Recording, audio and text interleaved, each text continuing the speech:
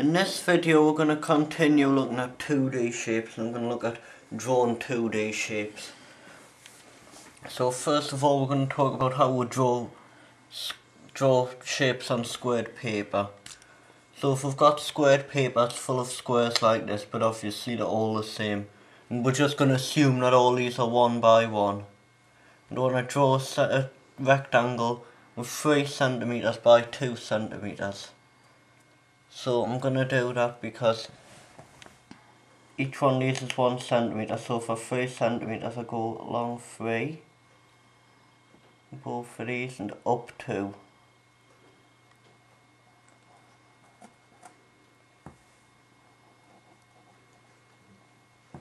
So there's my rectangle.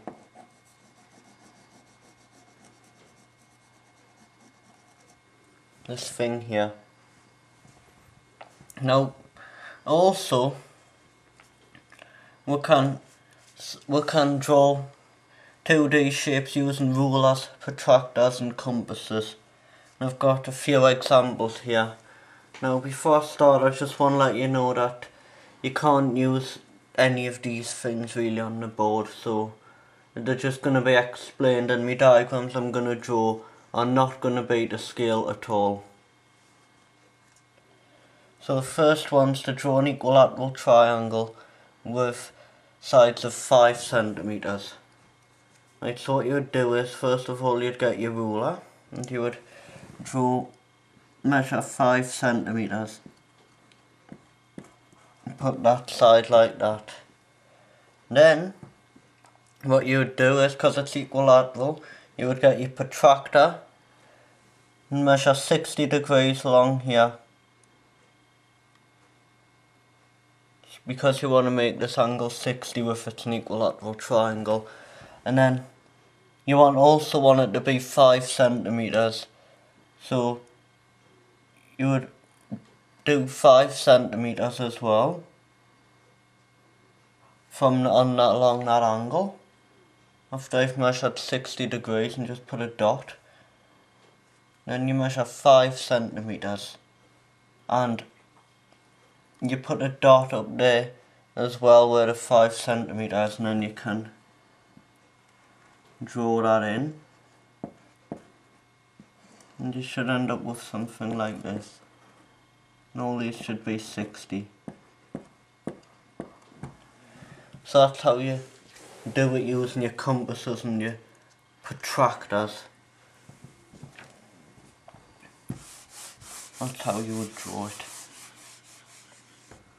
Next problem is to draw this with your compass and protractors. Now the way I would do it, I would start with the 8 centimeter one.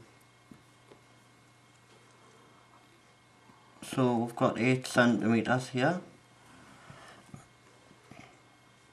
And then what you would do is you would get your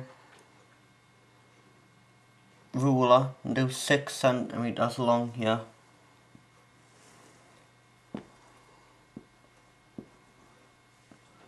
And get your ruler 4 centimeters for here, because you don't really need your protractor for this one because there's no angles. Now these both need to be 5, so you're going to measure 5 here and 5 here. Oops, make that a bit thicker just so you can see it. So that's going to be 5, and that's going to be 5. So for that one you're just using your ruler and measuring them in, and that's going to work fine for that one. Next one, I would probably start with the bottom for this one and measure the 5 centimeters with your ruler. Then what I would do is I would do this side. First of all you want to get your protractor and measure this angle to be 145 degrees. And then you mark that off, because that's how you use a protractor, which you should know. And then when you've done that, you want to measure from that point, because that's 145 where you've just put your dot, after using your protractor, you want to measure 3 centimeters with your ruler.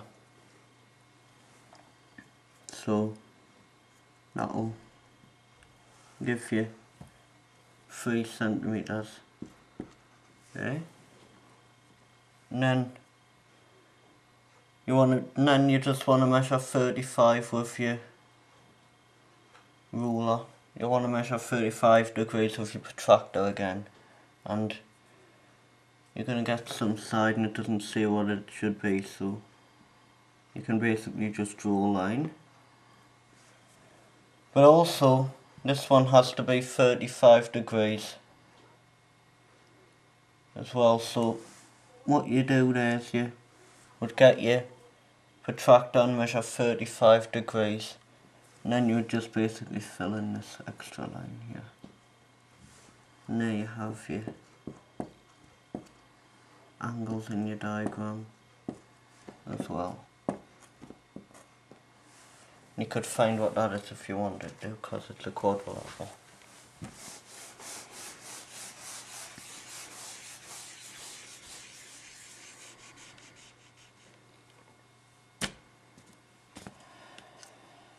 Next one, you could start with any side you want.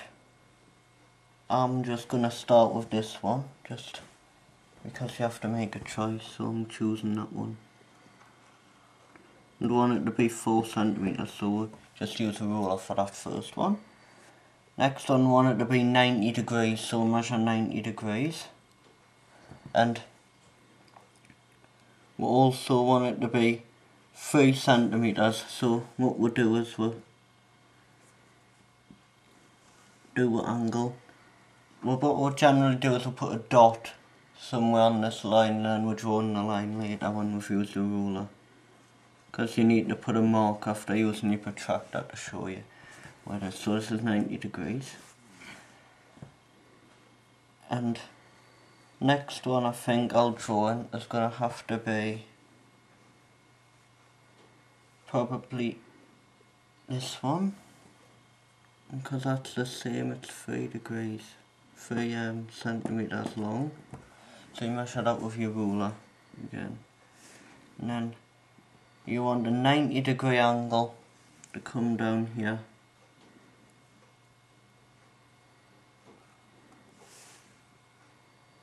So you measure that with your protractor, and then you draw a line 4 centimeters long.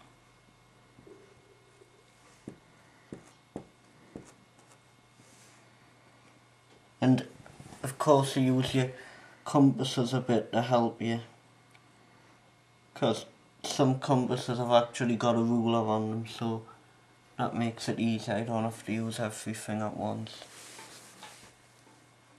to draw them accurately. But without using all these tools, there's no way you could draw some of these shapes 100% accurately with all the information that they want. And